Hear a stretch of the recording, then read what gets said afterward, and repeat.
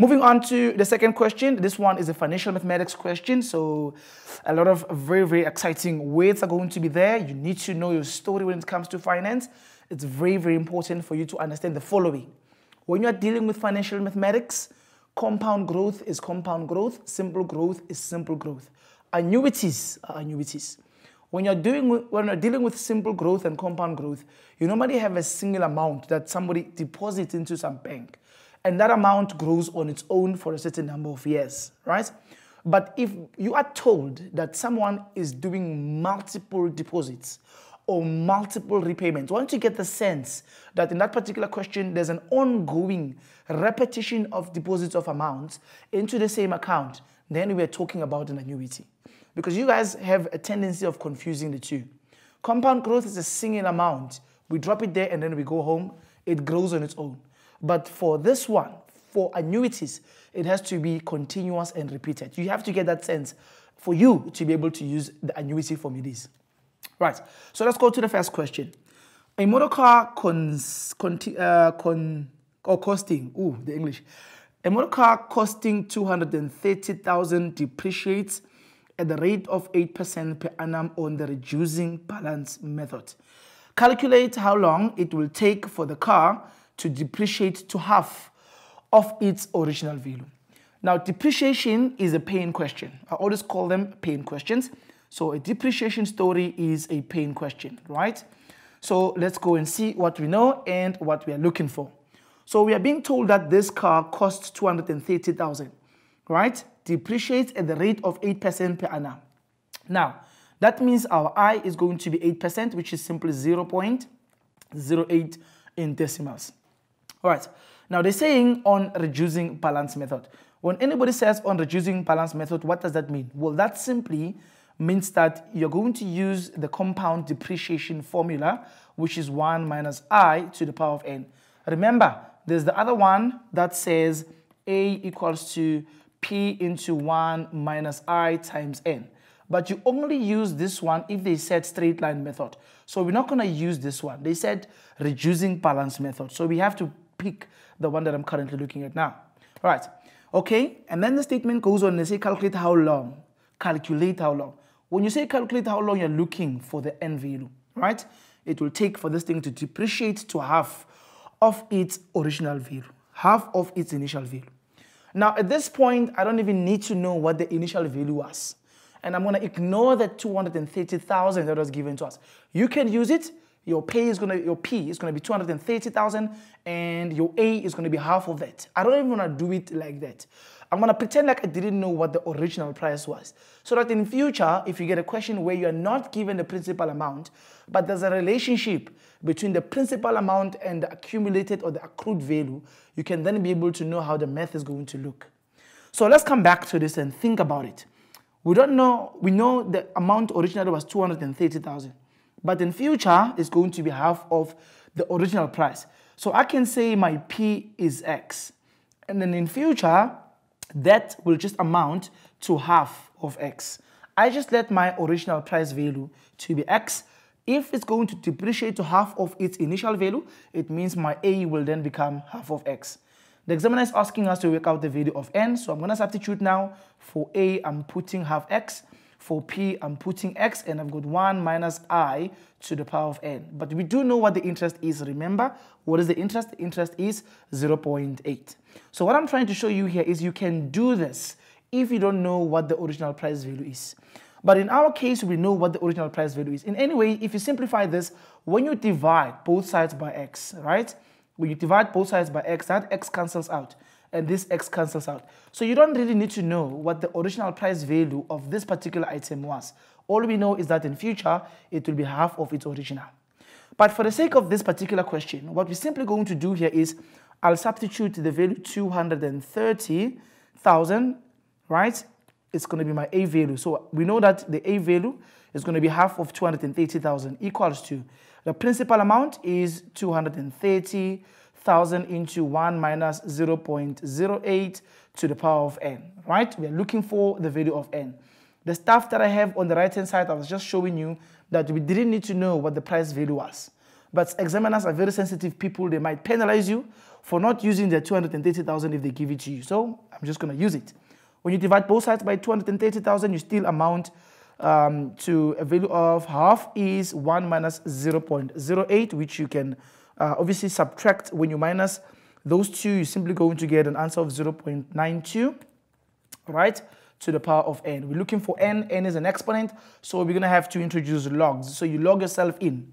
You log yourself in. You've got log of half is log of 0.92 to the power of n. After logging in, you then download. So you can download the exponent. You first need to log in before you can download.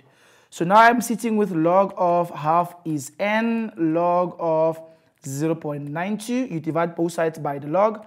Your n simply comes out as log of half over the log of 0.92, okay?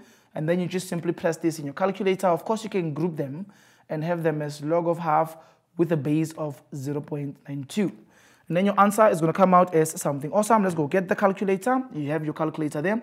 You either work out the one that has got a division on it, or you can work out with, obviously, the one that I've just written down that is simply shift, and then you push the log button. It gives you two boxes, and then on the box at the bottom, you've got 0.92, and then you go inside there, you've got 0.5, which is half. When you press this, you're getting 8.31 as the answer. So this is going to give us an answer of 8.31. That is our n value. We'll be getting an answer of 8.31. What was the question? Well, they just wanted to calculate how long it will take for the car to depreciate to half of its initial value. So that's like 8.31 years, which in months, you can write it as 8 years, right? And then you take that 0.31, you multiply it by 12. It will tell you how many months this is going to be. Okay, so if you've got that 0.31 and then you multiply it by 12, it simply gives you 3 months. According to mine, out of this particular product, I'm guessing that the answer is going to just simply approximately 3 months. So this is basically how you would work out the value of n in a question that is talking about depreciation. We're going to go back now. We are told that Rx is invested into a savings account which offers an interest rate of 7.5% per annum, compounded quarterly. After 4 years, a further 2x is deposited into this account. 10 years after the initial deposit, there is 16.879.76 in the account. Determine the value of the initial deposit. The initial deposit is X. So this question is about a timeline, right? So you're going to need to draw a timeline and use a timeline to try and explain what is going on in this context, right? So if you look there, let's take the important information first. In fact, I'm going to ask you to allow me to delete this so that when I do my calculation, you guys will see what logic I'm actually engaging in this solution. So we've got the beginning of time, at time t0, right? We are told an unknown amount is deposited and invested in this random account, right? And then we are told that this account offers an interest of 7.5%, okay, per annum compounded quarterly. That's very important.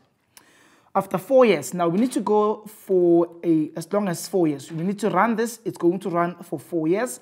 After 4 years, something else is going to happen. An extra 2x is deposited into this account. And then we're obviously going to work with the same interest because they didn't say the interest has changed. So throughout this particular question, the interest remains the same as 7.5%. And in decimals, that's going to be 0.075, okay? They said 7.5% per annum compounded quarterly. When they say compounded quarterly, we need to divide by 4. This is basically what our I is simply going to become. Once more, that's another paying question. Then it's very important for you to understand that these ones are not investments of multiple deposits. So we've got our interest, that's going to be 0.075 divided by 4 because they said compounded quarterly, okay? And then we are running for as long as 4 years. Now, the examiner says after 4 years, an extra amount of 2x was deposited. At the end, right at the end of the investment, we have that amount of 16 point whatever thousand rands in this account. We want to know what is the value of X. And remember, 10 years after the initial deposit, so at T10, we're ending up with that total amount. So you want to know what is the value of X. Now, what I'm going to do here is I'm going to treat this as 2 different deposits. They are indeed, but I'll just work this one until the end, right? So if that amount grows on its own from where it is to the end, what would happen? Let's think about it. Right. What would happen if that amount grows on its own from where it is until the end? What would happen is you would have x into 1 plus the interest, which is 0.075 divided by 4. Okay? I'll call this A1. So A1 is the amount x growing on its own until the end. To the power of how many years? It will grow for 10 years. Compounded quarterly, that's 10 times 4. Now, I'm going to the next one. The 2x value, I want it to also grow on its own until the end. What does that mean? That means my A2 now is 2x, growing at the same interest of 0.075 compounded quarterly, but it's not going to grow for 10 years. From 4 to 10, that's going to be 6 years in total. So that's going to be 6 times 4 because they said compounded quarterly.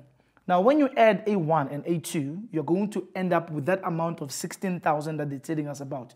So A1 plus A2 will give us 16,879.76. So what I'm simply going to do is I'll just add the two and then try to figure out what the solution is going to be in this case. So obviously you're going to just work out what the value of the first one is going to be, what the value of the second one is going to be, and then after that you just equate that to the sum of the two, which I wrote as 16,000, and then you're just simply solving for x in a simple linear equation. So I'm going to just delete this part so that we have space and we're not away from the question so that you guys can see what I'm doing here. So A1 is x into 1 plus 0.075 over 4 to the power of 40 plus A2 is 2x, okay, into 1 plus 0.075 over 4 for 6 times 4, which is going to give us a value of 24, right? Now, when you add all those two, they're going to give us that value that we have of 16,000, right? Now, if you look here on the left, you've got a common factor of x. So basically, x into 1 plus 0.075 over 4 to the power of 40 plus 2 times 1 plus 0.075 over 4 to the power of 24, right, is just equal to that particular number we're looking at there, which is just 16,000 rands, okay? 16,879.76. Then the rest is just calculator's work. You divide both sides by that big bracket, you'll end up with an awesome answer. Let's just see what that answer is going to be. You can still work out those values that you guys are looking at now. I've got 16,879.76. We are dividing it by that big bracket. That big bracket is 1 plus 0.075 compounded quarterly. That's over 4. Don't forget those. And then you raise that to the power of 40 because we can see there's an exponent 40 there. And then you add with 2 times 1 plus 0.075 compounded quarterly, close brackets to the power of 24. And then if you press the equality sign in your calculator, you get an answer of x equals to 3230. This is the amount that I'm ending up with. So it's 3,230 rands. That's the amount that was invested in this particular account. Right. All right. And then I'll just take 5.3 because we're actually going to take a short break after that particular question. I hope you guys can see what is going on here. I'm now looking at question 5.3. We're told that a loan of 27,000 is repaid over 5 years by means of equally monthly payments. That statement tells you equally monthly payments. Tells you that this thing is continuous and is repeated. There's a repetition of this deposit. That means it's going to definitely be an annuity. That's an annuity question, okay? Right. So now they're saying it's a loan. It's a loan, and in this loan, these people are basically depositing an amount on a monthly basis, starting 1 month after the loan was granted. Find the monthly repayment if the interest on the loan is 9% per annum compounded monthly. Okay, so what's going on here? Let's just put in the data quickly. They said it's a loan, okay? All right, so we definitely know if it's a loan, somebody owes somebody else. So the amount of money we are basically borrowing is available now. So this will definitely be a present value situation. This is basically going to be a present value situation, which means we're going to use the PV formula, okay? So these are the attributes of working with the present value. Now, the examiner gave us a couple of information. First of all, they said this is running for 5 years. And then they said the interest is 9%. So that basically means 0.09. But they said 9% per annum compounded monthly. So if they say compounded monthly, you need to divide this by 12. And you need to multiply your 5 years by 12. The amount of the loan that was borrowed was 27,000 rands. So we still have 27,000 rands here. Okay? So we are looking for the value of X. Now, what do I normally encourage my learners to do? I just tell them, put the formula first. You've got P is X into 1 minus 1 plus I to the minus N divided by I. We're looking for the value of X. So if you're looking for X, just cross multiply the I to give yourself pi and then divide by the bracket. So when I cross multiply the I get pi. And then you divide by that big bracket, you're going to have over 1 minus 1 plus I to the minus N is equal to X. This idea simplifies things for you because it assists you not to worry about over-typing. Because when you're typing, you need to keep writing all the numbers without rounding them off. So 27,000 was borrowed. Remember they said the first payment is made in a month's time, which is the expected way of working with these things. The interest that we are basically paying back is 0.09. This is divided by 12. They said it's compounded monthly, everything over 1 minus. Then you've got 1 plus 0.09 all over 12 to the power of negative 5 times 12, which is going to definitely give you an answer of 60. Once you've got this, you then just push it in your calculator to try and figure out what the solution is going to be. Once you're done typing it, all right, 27,000, you multiply it by 0.09 compounded monthly, it's going to be over 12. Then you have 1 minus 1 plus 0.09. Remember, that's decimals. You can write it as a percent in your workings. Your calculator knows how to work out a percentage. It does have a value of a percent somewhere on it. So to the power of negative 60, I'm ending up with an answer that says X has to be 560 rands, 48 cents. So this is what these people would need to pay on a monthly basis if they basically want to amortize this loan within the given period of time. But remember, to amortize is to just finish paying back the loan.